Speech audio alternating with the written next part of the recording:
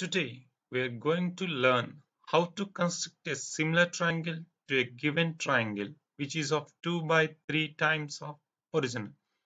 For that, let us construct a triangle with any measurements.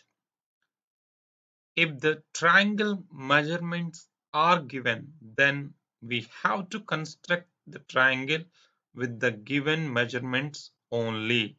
Since the triangle is 2 by 3 times of the original, with B as center in anti-clockwise direction with some acute angle, draw a ray.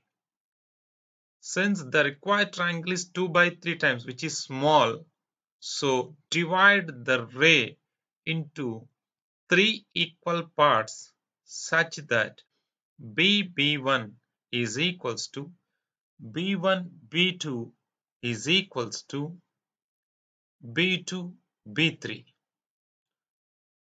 Now, let us join B3 with C using the scale and draw a parallel line to B3C through B2, which intersect BC line at C1. Now, draw a parallel line to AC through C1, which intersects BA at A1. Now, A1BC1 is 2 by 3 times of ABC triangle. Why? Because BB2 is to BB3 is equals to 2 is to 3 and B2C1 is parallel to B3C.